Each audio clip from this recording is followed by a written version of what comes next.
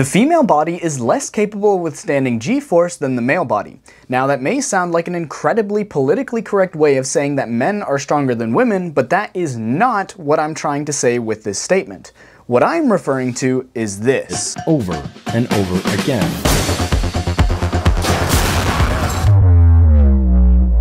The key factor in surviving a car crash is the amount of force the body can withstand. According to the NHTSA, the 50th percentile female can withstand around 65 times the force of gravity, with a comparable male being able to withstand another 10 G on top of that.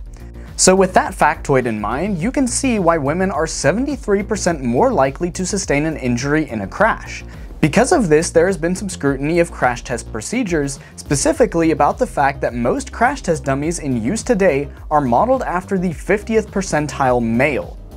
So women make up 51% of the population, we are 51% of the drivers, but nothing in this car's safety is really geared towards us. So none of our injuries are being accounted for. We are 17 to 19% more likely to die in the same accident as a man, and 73% more likely to be injured. That is what my previous statement about the female body being less capable of withstanding G-force is about. The fact that because of women's anatomy and flawed crash test procedures, we don't make cars for women. Hello people of the internet, I'm Nico, not a woman clearly, and having spent the last few weeks researching dummies, not this dummy, crash test dummies, and also injury statistics from car crashes, I want to explain why we have not and will not make cars for women specifically.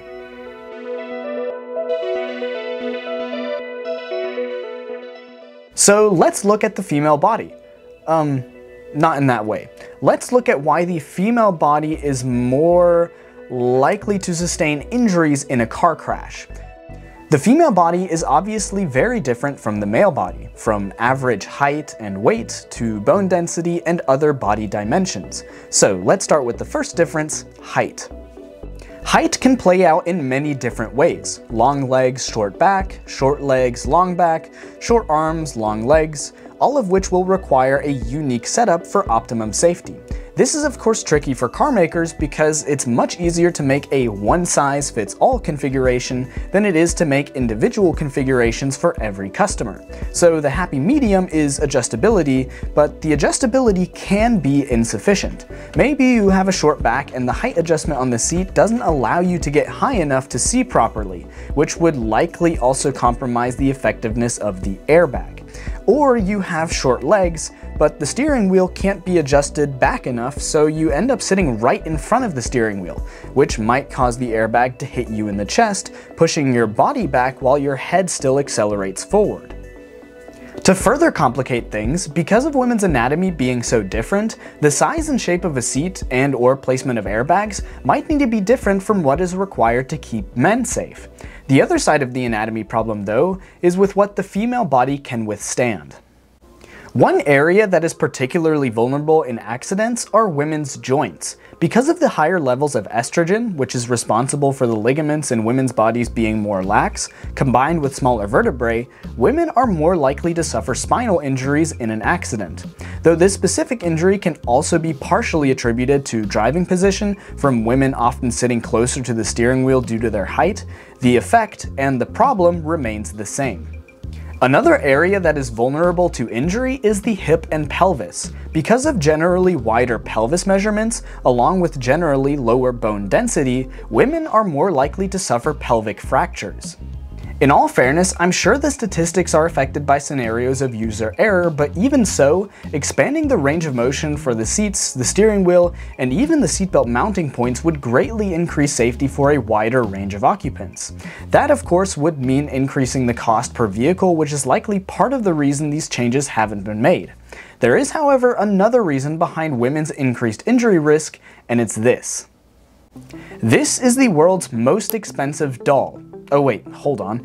This is the world's most expensive doll. At roughly $1 million a piece, these crash test dummies are directly responsible for our progress in making vehicles safer. And while they might pass for adult humans as well as the little rascals do, there's still enough detail to recognize that this dummy is modeled after the average adult male.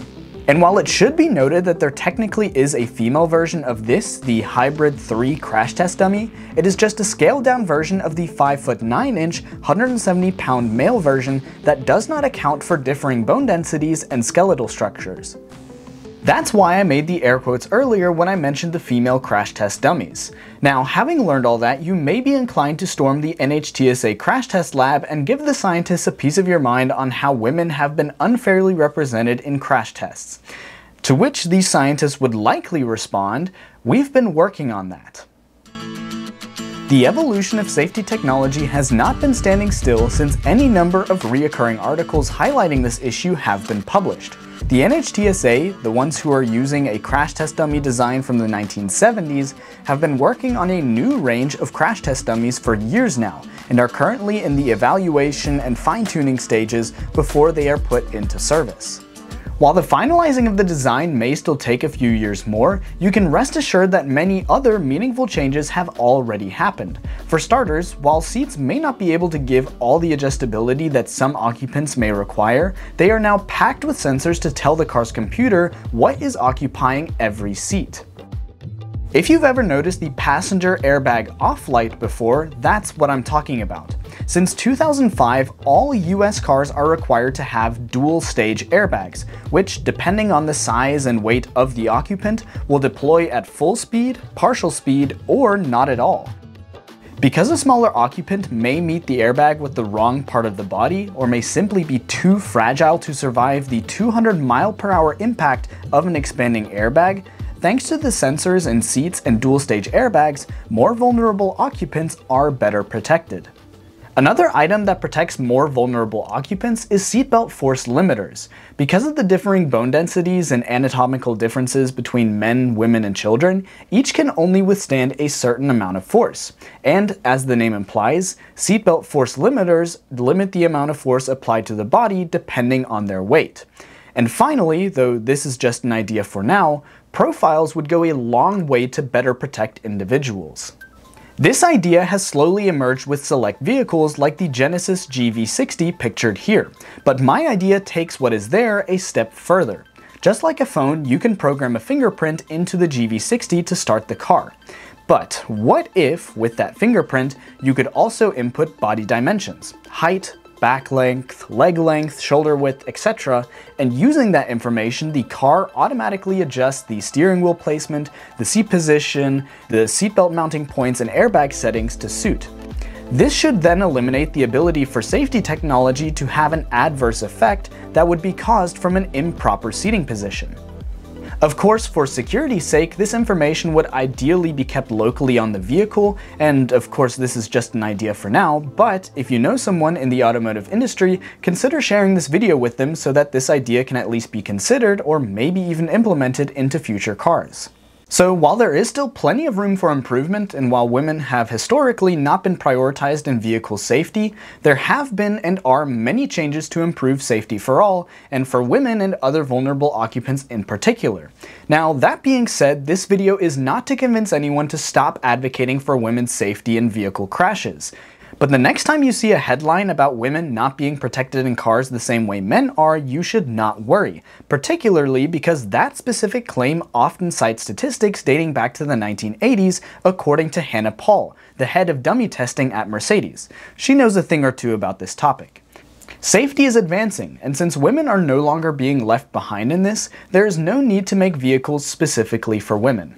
Thank you so much for watching. If you enjoyed this video and would like to see more videos like this where I explain how the automotive industry affects our lives and vice versa, then hit that subscribe button. It's free and it helps me out more than you might think. If you really enjoyed this video and would like to help support the channel so I can continue making these videos, then you can visit my Patreon page where for like $3 a month you can watch these videos ad-free plus a few other bonuses.